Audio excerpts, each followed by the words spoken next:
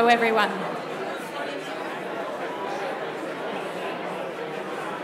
Hello, everyone again.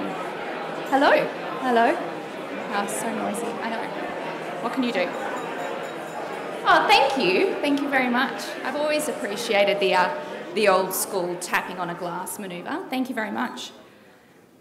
Hello, everyone. Welcome today to the Australian Institute of Energy Perth WA election energy event, a debate between three worthy comrades who are going to battle it out in front of us. My name is Genevieve Simpson. I'm chair of the Perth branch of the Australian Institute of Energy. I would, of course, like to acknowledge our esteemed guests today, the Honourable Bill Johnston, the Honourable Tim Clifford, and Dr. David Honey, who is, of course, the man of the hour. I think we can all probably agree, being energy nerds, up until about a week ago, this was going to be a really pleasant event. It was going to be pleasant. We were going to have a nice time. And then Dr. David Honey turned things on their head a little bit. And we now have quite the event to look forward to today. I think we all think that, boy, I hope that you guys can live up to the challenge, because we're expecting a lot. This is more than people have talked about energy in WA for a very long time. So we will, of course, be able to go to our guest speakers very shortly, and we're very pleased to be able to have Dan Mercer from the ABC as our moderator today. But before going to that and having our lunch, I do want to acknowledge the Whadjuk people of the Noongar Nation, the traditional owners of the land on which we meet today. We pay our respects to their elders past, present and emerging. And many of you might not know, but I'm a geographer by trade, and I'm surprised that there aren't more geographers in energy, because energy is intrinsically geographical. We talk about fields, and we talk about farms, and we talk about lines, and we talk about sites, but all of those have to exist in a geographical context. And today I want to acknowledge that the energy policies that we speak about won't just exist for the Noongar people. And today I want to pay our respects also to the people of the other Noongar nation, other Indigenous nations, the Yamatji people, the Wangatha people, the Nanya Jarrah lands people, and the people of the Kimberley country. A couple of COVID requirements, of course. We do have the always necessary hand sanitizer at the back of the room. Hopefully you've all signed in using your Safe WA app, or have provided your name on a piece of paper. If not, we do have, if there is an emergency, the fire exits behind you, the 3 doors which you just came through. Please be very gentle with each other if there is an emergency. You know, we can maintain a lower level of energy in vacating, but hopefully we won't have to worry about that today. Before we get started, I just wanted to give you a little bit of insight into the event structure today. It's a proper debate. So each of our speakers will have 7 minutes to get an introduction. They will have a timekeeper, and then Dan will also has the permission to interject, tell them when enough is enough. And then after that, they will get 3 minutes to provide a rebuttal to what the previous speakers have said. And then after that, we'll be opening it up to the floor for questions and answers. So please start putting on your thinking caps now and thinking about what questions you could ask. We'll be back in about 15 minutes to start the debate. And in the meantime, I hope you all enjoy your lunch. If you have any questions, I'm around. But otherwise, we'll talk to you soon. Thank you.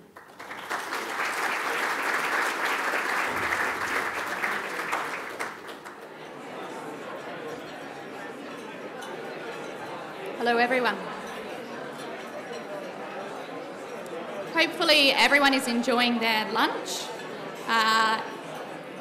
It's my pleasure now to speak more loudly until people stop talking.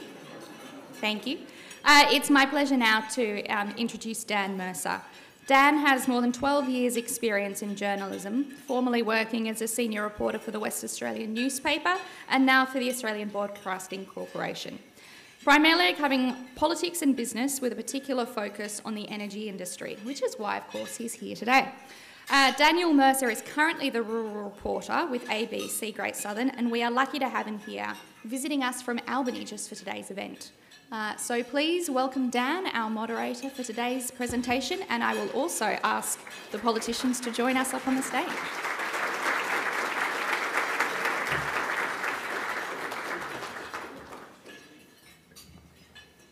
Good afternoon, and thanks, Genevieve, for the introduction. I am still reporting on energy, I might just clarify, albeit in a peripheral way. But certainly it's an area I've reported on for a long time, and it's not because anyone was telling me I had to, it's because I frankly enjoyed it. At the outset, I'd actually just like to give a special thanks to David Honey and the Liberal Party for spicing it up today. I was actually among those who thought this could be bordering on a slightly dull kind of affair without that sort of excitement, but I'm really glad you did. So, look, although I've been reporting on energy for a long time, I haven't ever moderated a debate on anything, let alone politics and energy, so please bear with me as I try to keep the honourable MPs on the straight and narrow. Firstly, an introduction of today's speakers. On the lectern to my left is Bill Johnston, the Minister for Energy. He was first elected to Parliament in 2008, representing the seat of Cannington, and before that was a former State Secretary of the WA Labor Party. And prior to that, a long-time official of the SDA, is that right, Bill? Since being elected, he's held a variety of shadow and ministerial positions, including industrial relations and mines and petroleum, though I do suspect that energy is his favourite child. As an aside, Bill's also fluent in Bahasa Indonesia. On the second lectern will be David Honey, the member for Cottesloe and the Shadow Minister for Energy, Renewables and Hydrogen, as well as Water, Industrial Development and Lands. David was elected to Parliament in the runoff created by Colin Burnett's retirement in 2018, and before this he held a variety of senior positions at aluminium giant Alcoa, including Global Residue Manager for the company's refining operations. He originally comes from a farm at Cranbrook in the Great Southern and has a background in science, particularly chemistry, in which he holds a PhD. And speaking of the Great Southern, it's where our third speaker on the far left to me hails from as well. That's Tim Clifford, who's the Greens MLC for the East Metropolitan Region, who grew up in Albany. He was elected to Parliament in 2017 and holds the portfolios of climate change, energy and science for the Greens, among quite a few others, I might add. In a past life, Tim was a judicial support officer and studied politics, international relations and journalism at university. And in his high school leaving book, he also wrote that his nickname was Doz and Dozza, and his ambition was listed as taking over the world and dunking on Conan. So I'll have to get you to elaborate on that later. Just to quickly recap the rules, each speaker will be given 7 minutes to lay out their case. At the end of all that, they'll be given 3 minutes for rebuttal or to raise questions of the other speakers. There's a timing system in place, so the speakers will need to be cogent and concise, and we'll be keeping them to it. Once that's finished, we'll throw it open to questions from the floor. Now let's get started. Minister, would you like to go? Thanks, Dan. Look, I'd like to begin by acknowledging that we meet on the traditional lands of the Noongar people, and I pay my respects to their elders, past, present and emerging. I would also like to acknowledge my parliamentary colleagues, Dr David Honey and the Honourable Tim Clifford. I want to as well acknowledge the AIE National President Katie McKenzie and the AIE WA Chair Dr Genevieve Simpson. And I want to thank everybody for joining us today. There's no question that there's a transition in the energy sector going on at the moment, and WA Labor is ready for that. We're responding to that transition. Since we came to office, we've closed 2 coal plants, we've seen a 134% increase in rooftop PV, we've seen a 111% increase in wind, and we've seen a 1,600% increase in large-scale PV. That's an extra 1,439 megawatts of capacity for renewables in the South West Interconnected System, for an additional 124% of capacity. But there's more to be done, and that work needs to be done through careful planning. And that's what we did with the Energy Transformation Strategy. we brought together the best energy minds in Western Australia to help develop a plan. And I want to thank Steve Edwell for his hard work in bringing that transformation task force together. Just let people remind people that task force had 140 formal meetings with energy market participants, as well as hundreds of informal sessions. And the energy transformation plan is the result. Just to remind you, that's the DER roadmap, that's the whole of system plan, and that's the 700 pages of new market rules that you have all contributed to make Western Australia's energy system work with a higher renewable energy future. We know that's not the end, and we know that batteries are going to play a large part in the future of our energy transformation. So we have a future battery industry strategy that's not only about the deployments of batteries, but it's also about creating an industry, a manufacturing industry here in Western Australia. And there's already 15,000 people working in the battery industry. We know hydrogen is a major part of the future. So we have a renewable hydrogen strategy that my friend, the Honourable Alana McTiernan, is responsible for, that's already being rolled out across Western Australia and includes the world's first at Denham, where the state government of Western Australia is investing in the world's first grid-connected hydrogen project in a remote community to see whether we can do 100% hydrocarbons off.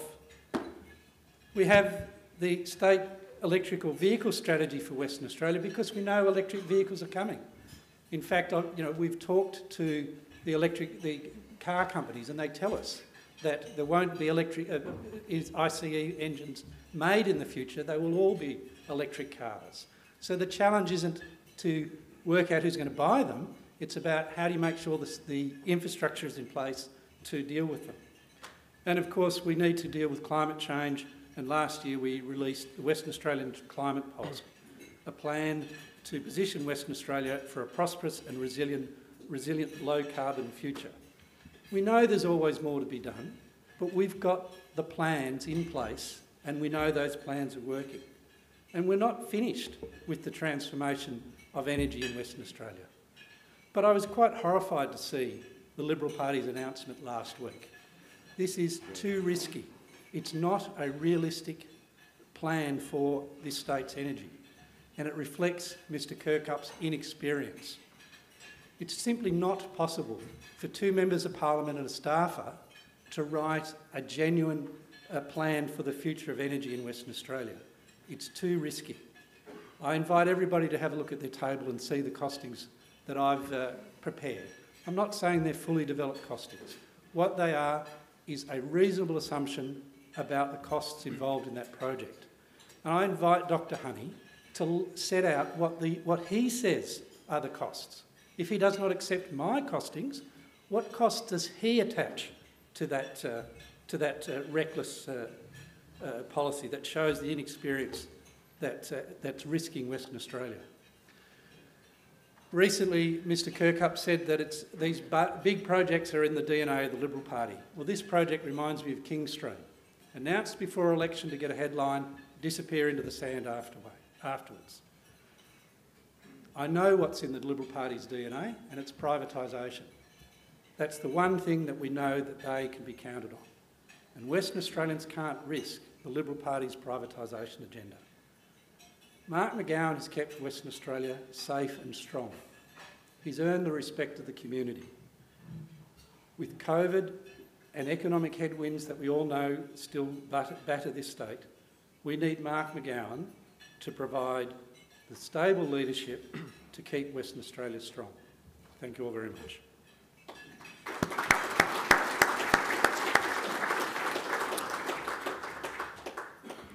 David, would you please go?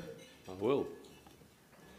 Look, well, thank you very much, and I also want to recognise the Minister, the Honourable Bill Johnston, and the Honourable Tim Clifford, and Genevieve and the AIE for having me here today. Look, we've got a very lot of slides, but I'm only going to go through them in a very superficial way, just to cover the headlines on them. And if we can just go through quickly for the first slide. You all know that, apparently not going through. Western Australia is the epicentre for renewable energy in probably the world. Western Australia has half of Australia's wind energy generation capacity. If we move to the next slide, Western Australia has more than a third of Australia's solar energy generation capacity. We are utterly unique, and the Midwest, I might say, in relation to wind is especially unique, as we know from the wind generation capacity that is already there. The other thing that's fundamentally changed, and I've had lots and lots of discussions with lots of people, many people have no understanding, and I'm sure this educated room does, but in the general community, the massive transition in cost for renewable energy. Wind energy has reduced in cost. The levelised cost of wind energy is reduced by 71% in the last 10 years. Solar energy levelised cost has reduced by 90% in the last 10 years. For both of those, the levelised cost of energy for both of those is just on 5 cents Australian. That's a massive transition in the cost structure for it. Look, we're about a smarter, cleaner energy future for this state of Western Australia, and we think the government has to show leadership in that process. We believe that Western Australia, and this is the government, should be targeting zero net emissions by 2030, and that's 2 decades earlier than Labor. We believe we'll achieve this by investing $3 billion, or at least the private sector investing $3 billion in 1,500 megawatts of renewable energy in the Midwest. We believe that the government coal-fired owned power stations should be shut down. And can I say, they're shutting themselves down because they're not baseload, they're swing and they're up and down like a yo-yo. And I know I ran boilers in my previous life. It destroys the boilers in those facilities and their costs are enormous. To enable the connection to the grid, we need to complete phase 2 of the Midwest transmission project, and that is install a 500 million 330 kV transmission line from Three Springs. We also understand that this is not trivial. We know it's not simple. We know that it isn't a matter of snapping your fingers and saying that you're going to do it. You have to have stability in the network, and part of providing stability in the network is a 500 megawatt mega battery to give that stability. We believe that we need the largest clean energy network in the country, and we believe that people should be able to drive across the state using electric vehicles and hydrogen vehicles. We believe in a zero-emission public transport system by 2030. Now, we understand that there are contracts, and obviously we don't cancel contracts, you sensibly transition contracts, but all our new contracts for the buses that are in our public transport system should be transferred over to hydrogen and renewable energy. As I've said, we believe in the zero emissions by 2030. Now, we also believe that, in fact, we have the opportunity. There's a golden opportunity now to transition our state into the largest green manufacturer in the world. We have a unique opportunity. Nowhere in the world will be able to produce hydrogen as cheaply as Western Australia.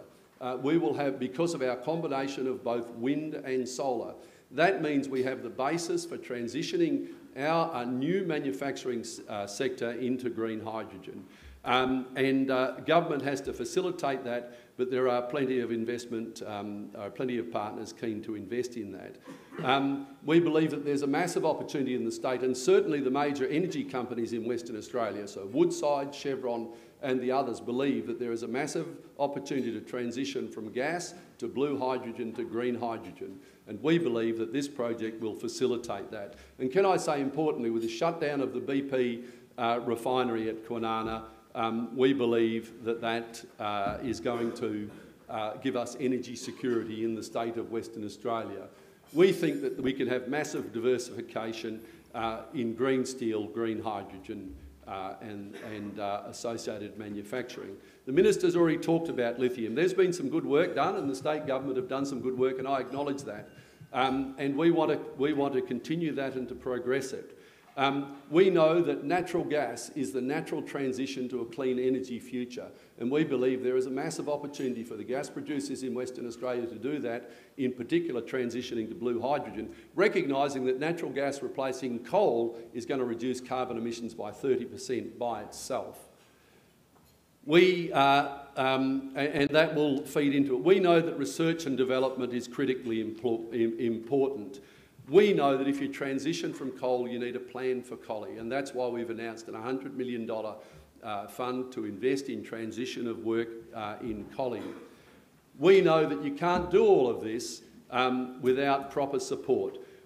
We've announced $100 million for an industry attraction fund to bring new industries to Western Australia, $100 million for the International Market Diversification Fund, $50 million for the Critical Strategic Manufacturing Fund, and importantly, $50 million for an overarching government agency in state development that will manage this process. We know it's not simple, we know it needs coordination. We also believe in a smarter, cleaner transport future, which is why we've announced our policies in relation to the electric network and the hydrogen network in the state. We believe you should be able to go from Perth to Karratha and Port Hedland using hydrogen in large-scale vehicles. We have developed a detailed roadmap for that, so devoting $2 million to the Future Transport Roadmap, $10 million to the Future Office of Alternative Transport. Look, we've provided choice in gas when we were in government.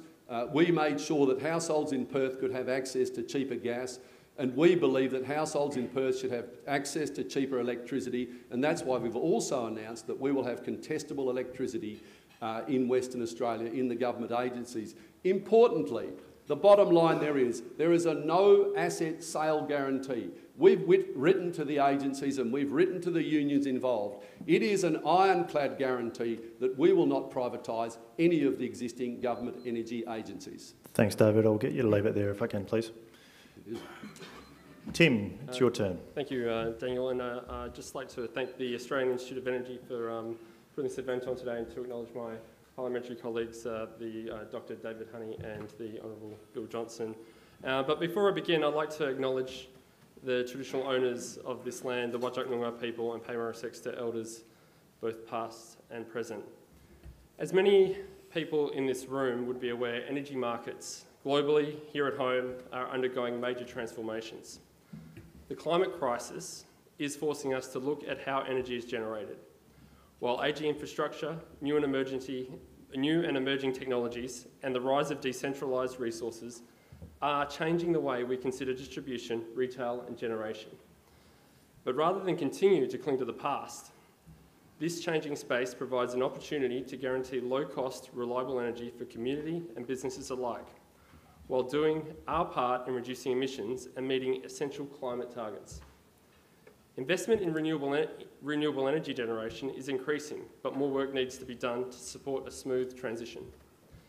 There are now many countries and cities with 100% renewable energy targets, as well as credible and costed roadmaps showing not only is it possible, but cheaper, safer, and will create more jobs than the fossil fuel dependent business as usual approach that we've seen so far. This is why the centrepiece of the Greens energy policy is a commitment to legislating a renewable energy target of 100% renewable energy by 2030 and a target of net zero emissions by the year 2035. These targets build on the climate change bill I introduced into state parliament last year, which, if endorsed by the Liberals and the Labor parties, I would have legislated both renewable energy and a net zero emissions target and an independent climate council.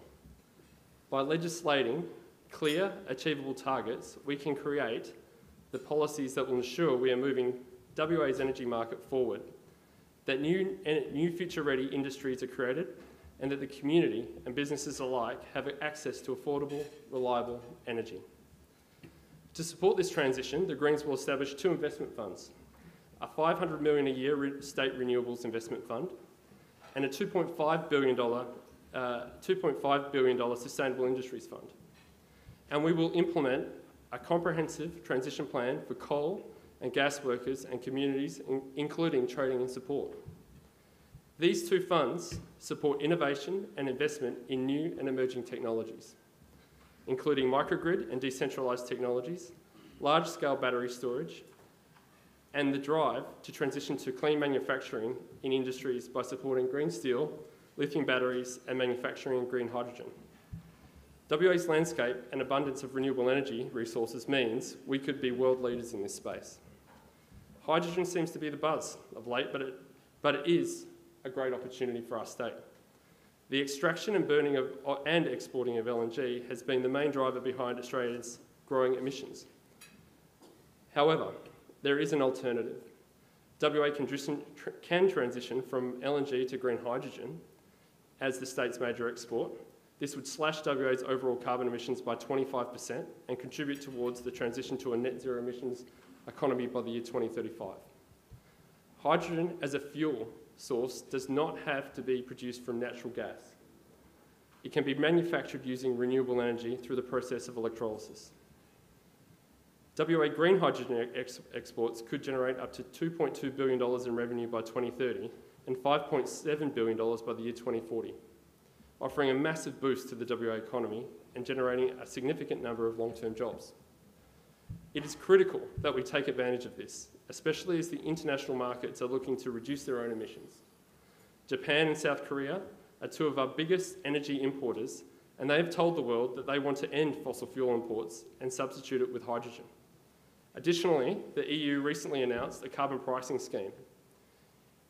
In the short term, an EU carbon price might not impact WA, but it is an indicator of where other jurisdictions like China might be headed. So without an effective transition plan or pathway to net zero, WA could be left exposed. Green hydrogen will also reduce the emissions caused by the state's most carbon-intensive industrial processes, including ammonia production, cement manufacturing and alumina refining. It will also be used to manufacture green iron and steel and will eventually be used in fuel cells to power heavy haulage vehicles. As I mentioned earlier, the rise of decentralised resources are changing the way we consider the energy market. As consumers have increasing control on how they consume and manage their energy, the pace of technological change in the energy sector presents emerging challenges in traditional market definitions and boundaries.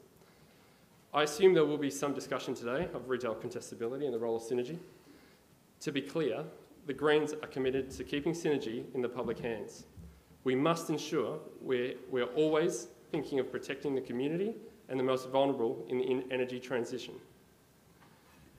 The Greens will also invest in net zero emission strategies across our economy to further reduce emissions and the climate impacts on our communities and to ensure we reach our targets.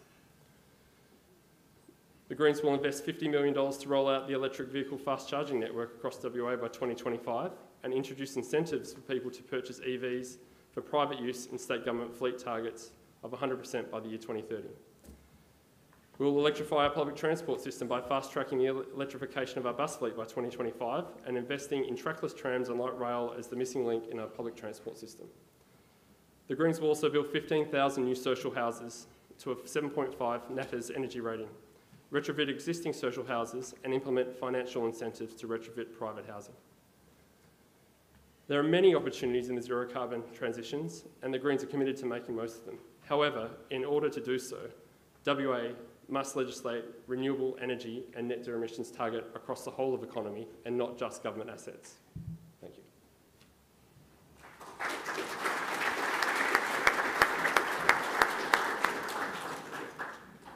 Thank you, Tim. Now, it's the turn of each speaker to have 3 minutes in which they can either rebut what the other speakers have said or even raise some questions of their own. So, once again, I'll start with the Minister. Thanks, Dan. Look, it's interesting that the Liberal Party say they want to put $100 million on the table to assist the workforce in Collie, and yet it would cost $500 million to buy out the coal contract. So they're offering 5 times more to the coal company in Collie than the workforce. Think about that. $500 million to buy out the coal contract, but $100 million for the workforce. This is the problem with the Liberal Party's plan. It's not thought through. It shows that they're inexperienced and they're a risk. The next element of their policy is to lumber Synergy with a massive power purchase agreement to support a 1,500 megawatt renewable farm way to the north of Perth, but then cut Synergy's ability to sell electricity by allowing the people in this room to undercut Synergy's cost. And Synergy will be the most expensive retailer for residences, and other companies will be able to discount and peel off their customers, but Synergy gets left with the massive power purchase agreement worth over $5 billion. Now, that's not common sense. The Liberal Party say they want to create a net zero target for carbon in Western Australia by 2030, but only for the government and not for the community. What I say is the Labor Party has thought through our proposals. They've been carefully analysed. They've been worked together through a detailed process to make sure that they're achievable and realistic. Yes, there is a transition happening in energy, and we welcome that. Unlike the Liberal Party, who ran adverts at the last election attacking renewable energy, we support renewable energy and lower carbon outcomes, but it has to be done through a proper transition. I just want to finish and point out that the largest investment in renewable energy in Western Australia is not funded by large companies, it's not funded by the government, it's funded by households. That's why the DER roadmap was the first element of our transition strategy, because we understand the chaos that will be allowed to happen in the energy system if we don't deal with distributed energy resources. We have to integrate DER into the system. Creating a 1,500 megawatt renewable energy farm over 1,000 kilometres from Perth is not a real solution.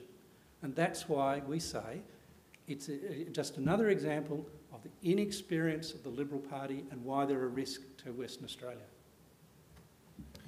Thank you, Minister. Dr Honey, would you like to take your turn? Yeah, how unkind, Minister.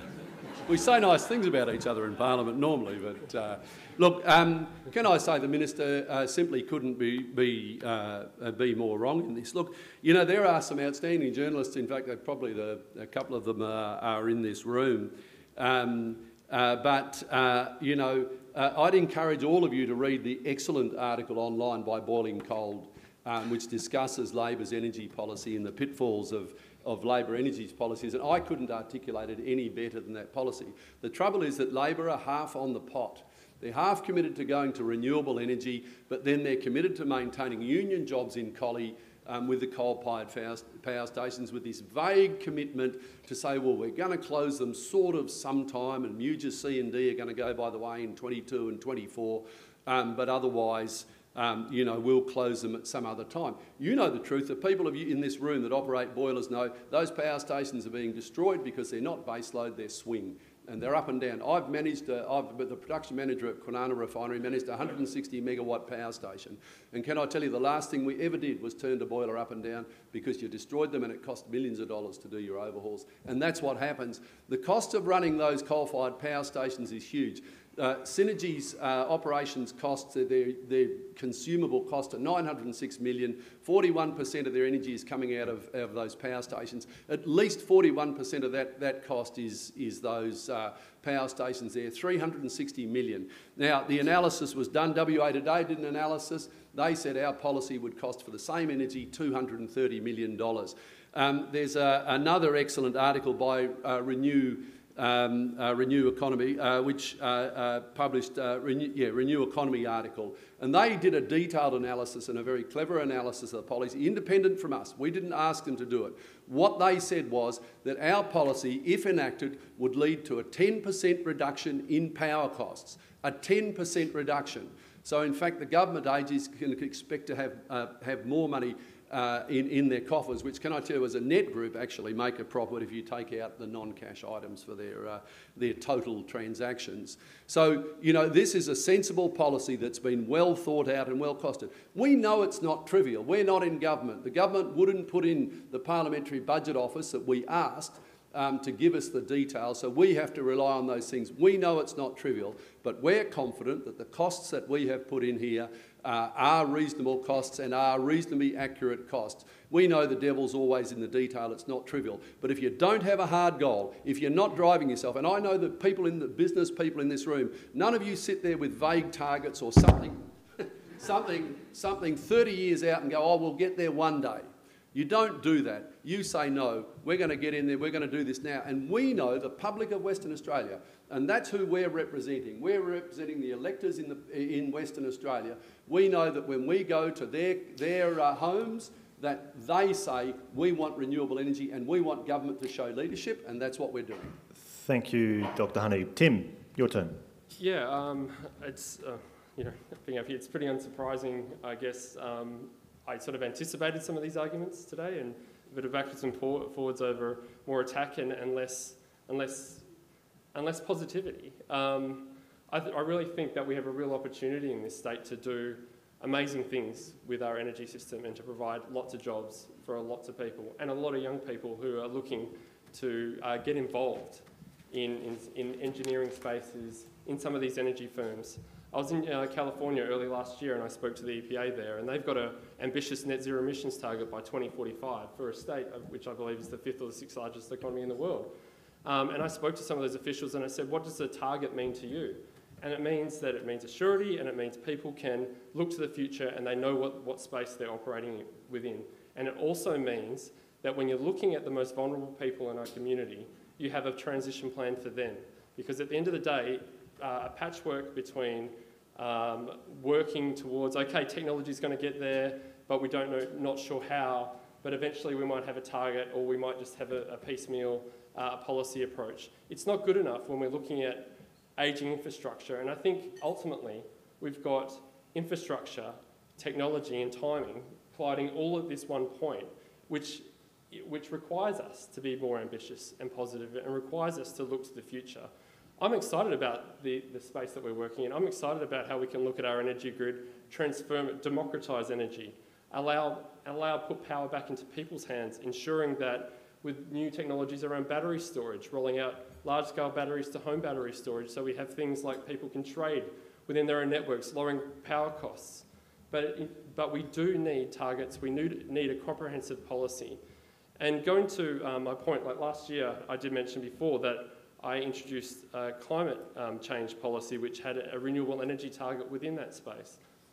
I spoke to people in the industry, and I spoke to people, we went far and wide, not Greens support us necessarily, but they said we need a target, we need something to work towards, we need something that we can put energy behind, we need to know where we can put our investments, and we need to know how we can work within this space. I do have concerns with the Liberal Party policy. Last week, a lot of the messages I got, not only from friends, but through the media, it's like, oh geez, the Liberals are going green now. But I think the devil's in the detail when you look at the fact that we need to look at the transition away from gas. LNG is a pariah It's going to, if we hitch so much of our economy to the LNG industry without offering a transition plan for it, we're going to have a situation where we're going to have stranded assets, and we're going to have a situation where we don't take advantage of green hydrogen, which I think the future's at. Because you imagine, if that uptake, that amount of hydrogen was produced by renewable energy as opposed to gas, we would have thousands of jobs working in installations, working on these plants. We would have jobs for many people. And I think ultimately, I used to be a construction worker. I worked through the ups and downs of a boom and bust cycle. And I can tell you, I would have loved when the GFC hit in 2008, I would have loved to have been offered an opportunity to work in WA's renewable energy sector. And I think that's something that we need to focus on and provide for people. Thank you, Tim. All right. So now it's the turn of the audience to ask some questions. So if you've come forearmed with any, get ready to fire them off. I might just take the opportunity to ask the first couple of questions myself.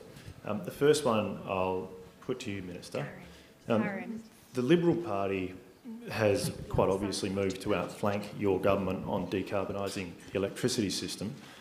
So do you take that as a sign that Labor isn't moving fast enough to retire coal-fired power capacity and transition to renewable energy? No, because this isn't a genuine attempt to deal with the issues in Western Australia. They've come up with a crazy plan that doesn't work. What this is about is the Kimberley Canal process, where you make a big announcement that's very complicated and you say you work out the details later. It's responding to Joe Spagnolo in the Sunday Times, who called for this. But on the weekend he said this. He said, maybe I should have reworded my column. Big policy ideas that don't make you look silly. And that's the problem with the Liberal Party's policy. It's not a genuine attempt to deal with climate change. The idea that you can build, that the best way forward is to build a single facility a long way from demand, does not make sense to anybody who understands the electricity system. If the Liberal Party had simply adopted the whole of system plan and the energy transformation strategy that we've been part of, I would have welcomed that.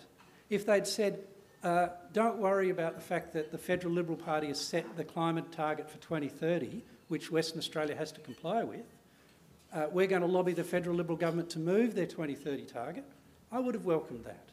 If they had joined us in having an economy-wide zero net target for 2050, I would have welcomed that.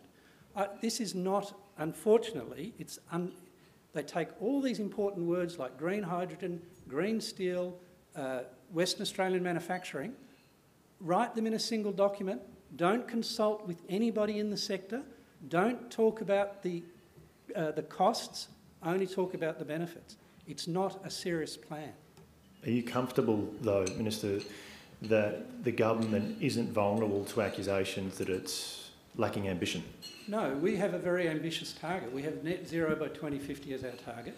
If the Commonwealth Government wants to change the 2030 target for Australia, we would welcome that. And we would very much like working with the federal government if we could convince them to change their target. I'm a member of what used to be called the COAG Energy Council. I have been calling for action from the Commonwealth Government for a long time. Perhaps my Liberal colleague would like to join with me in lobbying the federal Liberal colleagues to change their position. Next question to you, Dr. Honey. How wedded are you to this policy? If the polls are proved accurate and the Liberal Party does not win at the election next month, will you stay committed to this policy? Look, absolutely. Can I say, I've been on this journey for 30 years, or actually a bit more. When I went to university, I did a PhD in chemistry, physical chemistry. I've built fuel cells. And I can tell you back then, the dream was about the hydrogen economy, and for detail, there was a chap, Professor Bokris from Texas A&M, who was pursuing this. And that was great excitement at the time that was possible. It was never possible. And I've followed this as closely as I can. The thing that's convinced me about this is, and it has been, and I think Tim put it really well, you've got a confluence of things. There's just been a massive technological change. You know, you saw very quickly the slides on the the levelised cost of energy for wind and solar. I mean, that's profound. And I have, various people send me lots of stuff, and some people, there's a nuclear lobby who are very passionate that nuclear is the solution to zero carbon emission. They tell me that the levelised cost out of that is 10 cents a kilowatt hour on the papers that I've seen. Well, that's twice the cost of renewables. So the simple truth is that those renewables are the lowest cost of energy, and we're passionate about households having the lowest cost of energy in this state. And can I say, the Minister refers to the whole of system plan. I mean, Peter Milne really did a good analysis of this, and go and read his article because it's good. And what he makes very clear, and what we've seen, is it's half a plan.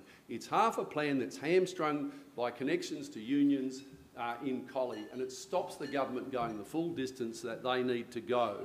And look, in this nonsense of not consulting, we've consulted widely with this policy, and we've consulted with people who are experts to get that sense. We're not trying to just throw numbers out there.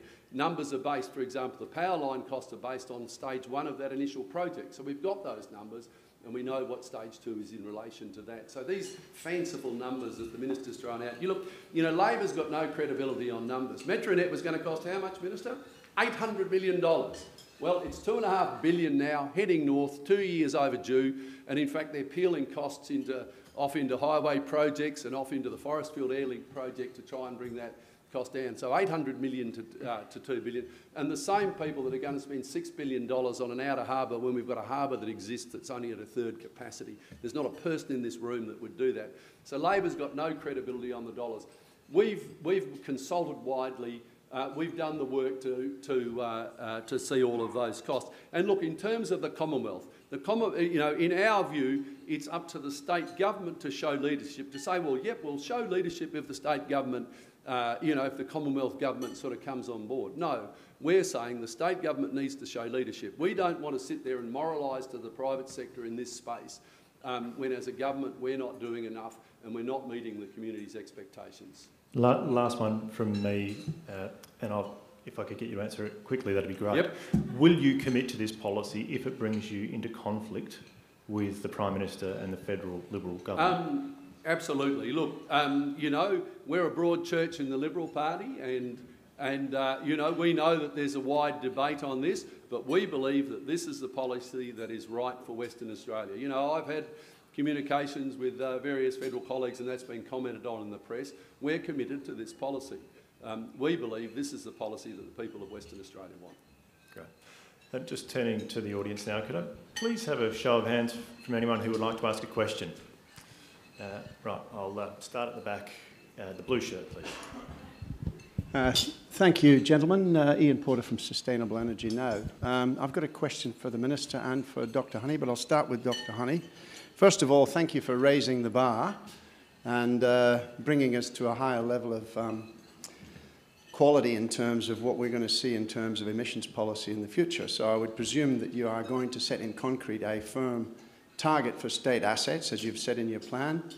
But can you tell us how you're going to solve the problem of generator of last resort? Because when you shut down coal in 2025 and you're going to replace it with 1,500 megawatts of wind and a 500 megawatt battery, you do not have dispatchable.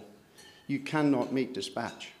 And so, missing from your plan is the alternative additional backup that you're going to need to have to compensate for that. And to the Minister, thank you as well for your raising the bar as well over the past 3 years. I would ask if in the future, instead of putting a WASP, which is supposedly a plan, which was not a plan, could you put forward a plan to engage with the likes of, and I would suggest AEMO as the correct organisation to provide a generation plan, not just supposed demand scenarios that we might see without the backing of what the real meat and potatoes should be in terms of the generation mix. So they are the two questions I would like to put forward. Would you like me to go first? Look, cheers. If you look at the coal-fired power generation capacity, Muja C is scheduled to close in 22. That's G5 and G6 is scheduled to close in 24. That's 400 megawatts of power that's coming out of the system in any case. The two remaining power stations have a combined output or capacity of just on 500 megawatts. So that's what you have to deal with. There's 3 gigawatts of non-coal power available in the system right now, and the 500 megawatt battery. Now, we've talked about a transition. That's where you have to go and perhaps do that analysis, but in fact it's not a large gap to close. And we know, and I've spoken with your organisation, I mean, you know, your modelling says you have to have 15%, 85% renewables with appropriate battery, and then there's 15% gas that's required to give you that levelling in the system and that balance in the system. But in fact, if you look at the total energy consumption out of that electricity work, there's substantial non-coal energy generation capacity in the network right now, which adds up to around 3 gigawatts in that whole system. And they're distributed across the state, can I say, those various power stations that connect into the system. I'll answer my part. Look, I don't understand the question because AEMO has been essential in the whole system plan. AEMO was a valued participant in the modelling process, and anybody who suggests AEMO does not support the outcomes of the WASP modelling does not know anything about AEMO's response. Go and read their media release that they put out when the whole system plan was published. Don't forget, the energy transformation strategy came out of a workshop that I held with AEMO, what was then the Public Utilities Office, and Western Power on a Saturday at the Holiday Inn in the city. So AEMO was there. They are one of the midwives of the energy transformation strategy, and they have been an essential component. And that's why this idea that you build a 1,500 megawatt renewable project 1,000 kilometres north of Geraldton, or 500 kilometres north of Geraldton, is so silly. The whole point of the whole system plan shows that the best place to put new extra renewable is on the South Country, because as you retire the coal plant, that gives you capacity to put extra electrons into the system. I hate to point this out, but one of the big costs of moving to renewables is infrastructure costs. You know, we've got Alinta, we've got Clean Heat, we've got Perth Energy. Dr Honey is telling them that they're silly, that they should be closing their gas-fired plant and building renewables. But they're not doing it. They're adding renewables, but they're not currently closing their existing facilities. And the reason for that is they need firm power. And that's like the 500 megawatt hour battery that the Liberal Party are proposing. That's 20 minutes of supply from the 1500 megawatt facility. If you think you can balance the network with 20 minutes of support, you're crazy. That's why in our costing, my costings here that I've put on the table, I'm saying 2 hours. That would at least give you time to get the gas generators up. But if Dr Honey, if you think that 2 hours is not enough, you tell us what it is. If you don't think $624 million of additional gas generation is enough, you tell us what you need. If you don't think, like AEMO has told me, that you need 3 connection points for a distant wind farm, which is exactly what AEMO told me, then you tell me what AEMO told you when you proposed your idea. Would you like the chance to respond to that? Look, it's pretty simple why we want to build this in the Midwest.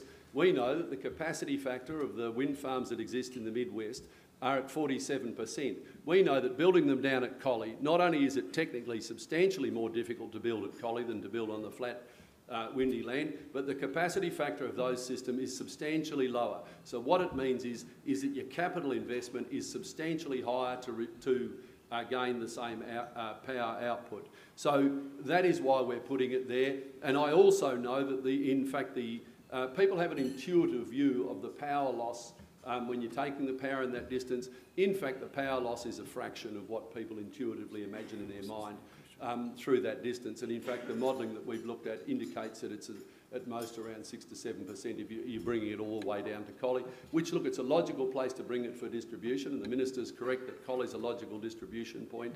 But of course, you can also use that energy on the way. Thank you.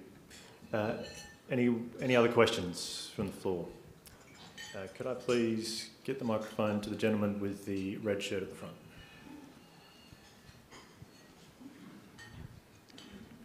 Hi, Graham Hansen from Wacos. My question's for Dr Honey in relation to the safety net that you're proposing in a contestable market. Obviously, this is in recognition of the fact that the experience over East has been that low-income consumers have not benefited from competition because they are the least likely to shift between providers. So my concern would be that the scenario that you're proposing will mean that low-income earners end up paying the highest price for electricity in the market because everyone else will be the ones benefiting from these, the ability to shift while they're stuck at the ceiling. Look, so I guess there's a couple of parts to that. One, yes, absolutely. Look, we don't believe anyone should be worse off, and that's the bottom line, because one of the obvious issues that people have raised is to say, oh, well, there's an experience of prices going up. So we've said, under this policy, at no stage can they charge more than the synergy maximum target. Look, in terms of that capacity to move, I think you can only, and for people who are suffering disadvantage, as you would know, there are already significant programs in place for those people. I think, I'm not sure what else you can do other than, hold someone's hand in being able to make that move. I think that for the people who are most disadvantaged in society, there are other government programs, and as the Minister would know, there are significant programs to reduce energy cost. But it is critically important that people are no worse off, because you're quite right. You don't want someone left sort of holding the metaphoric baby in terms of the cost impact of this. I might pass the microphone to Peter Milne at the back. Yes, thanks very much, Dan. First, Dr Honey, thanks for the free plug. Question to the Minister. 2 parts. I noticed you said the net zero by 2050 target. Can I take it the government regards it as a target and not a wishy-washy aspiration? It's a serious question. And what's the second question? No, well, the second question is you asked Dr Honey he should adopt a whole-of-system plan. As you've actually said to me, the whole-of-system plan is just modelling of 4 scenarios. In your first 7 minutes, you did an excellent summary of what your government's done in the last 4 years, You've said nothing about any actions or decisions you will make in the coming 4 years. What new initiatives? So first, could you, the net zero, is it a target, and what are your plans for the next 4 years? Thank you. The Labor government's been very clear about our position on carbon. We want to get Western Australia to net zero by 2050. We've said that dozens of times. The Premier said that. That's what we believe should occur. And we're working with industry, exactly as industry's asked us to do. And let me make it clear. You know, I deal with all the big companies. I deal with the companies in the energy sector. They're all got their own plans about how they want to get there. We're working with the GTEs about exposure of their climate risks. That's one of the great things that we've been able to achieve. We're working together collectively to get the system ready for a low carbon future. And the whole of system plan provides important guidance to us, and that's why it was so welcomed by industry for the investments that are needed. And those investments are in the poles and wires. Now, Dr. Honey doesn't seem to understand the challenge for placing your single largest generator a long, long, long way from where the electricity gets used. It means you have a risk of an outage on that line. And I note that the report that Dr. Honey refers to says that this will provide Western Australia with 97% reliable electricity. That means 11 days a year the Liberal Party are planning to switch the lights off. That's their plan. They are saying that 11 days every year you'll have system black. Now, if you think that's good enough, I don't. We're about a sensible transition. And as I said during my opening remarks, the biggest part of that transition is people doing things on their roof. Now, Wacos asked this very good question about vulnerable consumers. Firstly, we're addressing vulnerable consumers by setting up a forum and research program to deal with that. But secondly, we've got the Solar Energy on Social Housing project to bring the benefits of distributed energy resources to vulnerable consumers, exactly as recommended by the DER roadmap. So if you want to know what we're doing for the next 4 years, read the DER roadmap, read the whole of system plan, and look at the 700 pages of new rules that we're implementing here in Western Australia that everybody in the industry knows about. Now, I reckon we've got time for one more question, and I might give it to the hand at the back on the left. Hi, I'm Amy Lomas from PwC, from our infrastructure team based in Perth. I have a question for any speaker that would like to respond, and it's in relation to maybe moving beyond our domestic energy needs to thinking about the scale of the challenges that we have as a globe.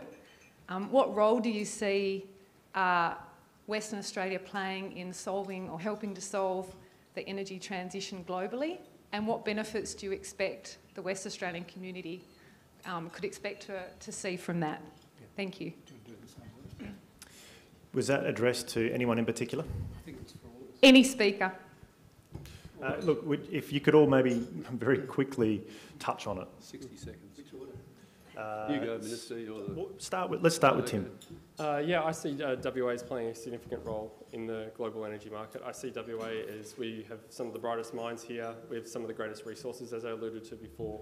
We have an abundance of renewable energy in different parts of this state that we can use to export hydrogen, but also in training and upskilling people and using some of those great technologies that we can implement to allow for trading within different modular networks to be applied to different parts of the world. And I see us not only in the space of producing hydrogen and harnessing our renewable energy to produce those assets to export, but I also see us as a leader in being able to train people and make sure they can work in those different spaces. Yeah, look, I think it is a fantastic opportunity. You know, you can either be a sort of a passenger or a driver in these changes, and you know, this is the opportunity for our universities to tool up and to train the graduates, the scientists, the engineers. You know, our Minister and I have had discussions about this in Parliament. We have the most outstandingly talented trades workforce in Western Australia, and we need to beef that up to meet the challenge for this industry. So that's a great chance for us to be leaders and then export that knowledge and technology around the world. In relation to hydrogen, it's not trivial to export hydrogen, but but there's unlikely to be anywhere in the world that will produce hydrogen as cheaply as us.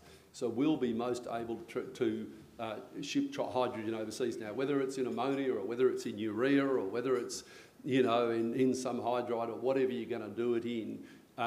No one's going to have a cheaper feedstock than us. But because of that large cost differential for transported hydrogen versus hydrogen here, it is genuinely, and different to everything else we've had, genuinely the chance for us to have, if we're talking about green manufacturing, green steel, there's probably nowhere in the world that will make cheaper green steel than us, or green pig iron.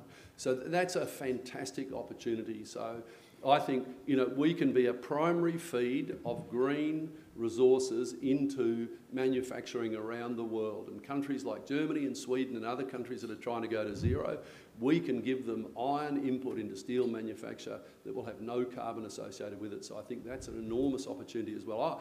I genuinely believe this is the opportunity of a lifetime. Thank you.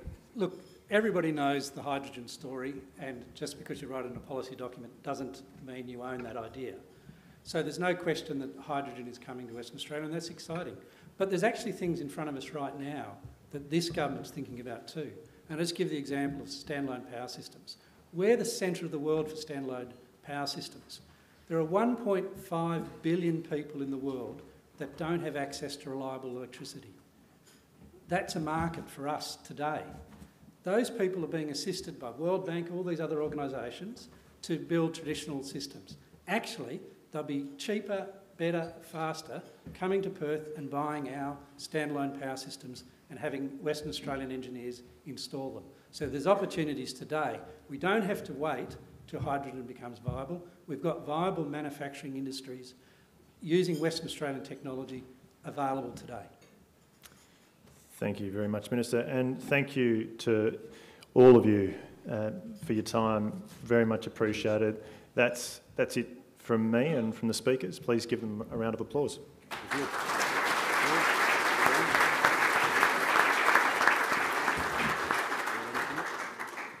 Thank you very much, everyone, today for attending the event, and thank you in particular, of course, to our 3 politician speakers and for Dan for doing a fantastic job as moderator. So, on to the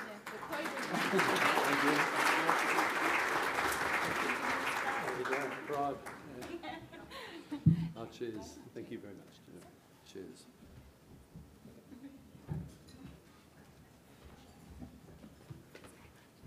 Cheers.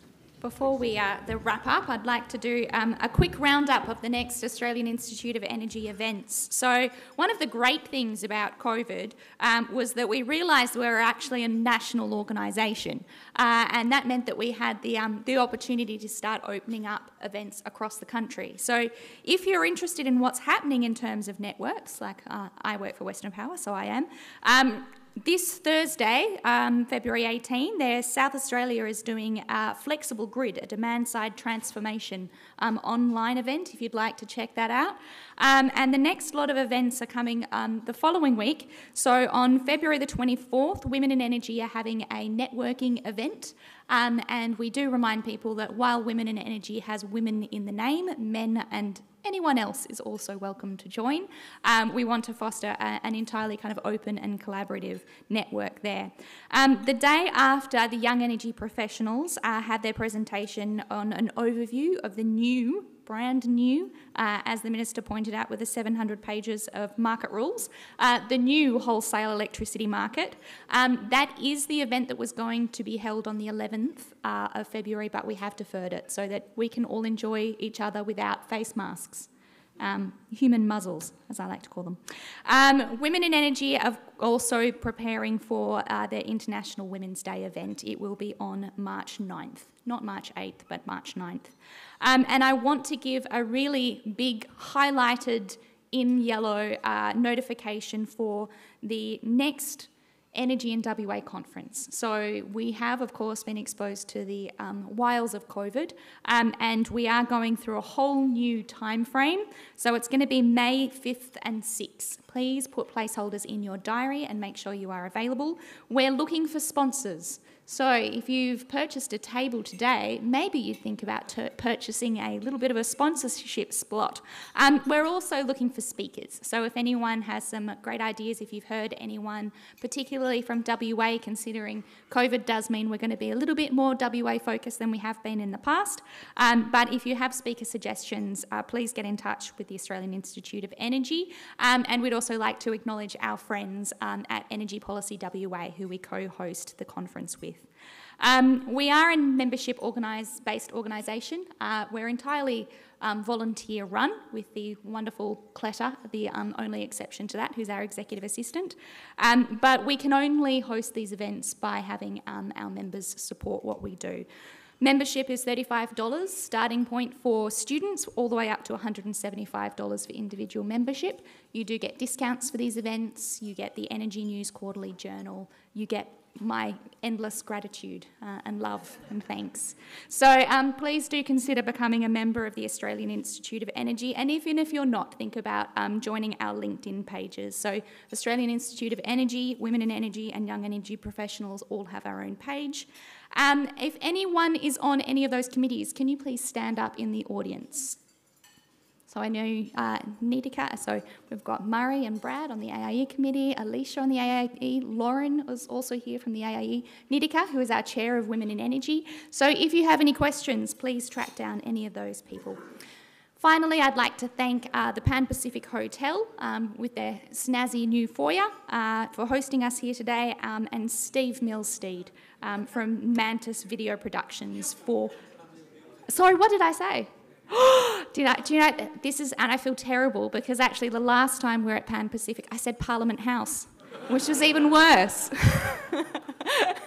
So I'm on a really good hit rate at the moment. So yeah, Parmelia Hilton, thank you. And Steve Milstead from Mantis Video Productions. So we are going to be releasing a video of today's event. Hopefully we'll get it out first thing in the morning. Our secretariat is Eastern Coast based, so it does create some timing challenges. But if you would like to watch it again, if you thought it was that good, you can watch it again, or you can share it amongst your network, and we would encourage you to do so. So thank you very much for joining us today. I hope you've still got a couple of minutes to say hello to some friends and some new colleagues and share some LinkedIn details because it's more COVID friendly than business cards. Thank you very much, and we'll see you next time.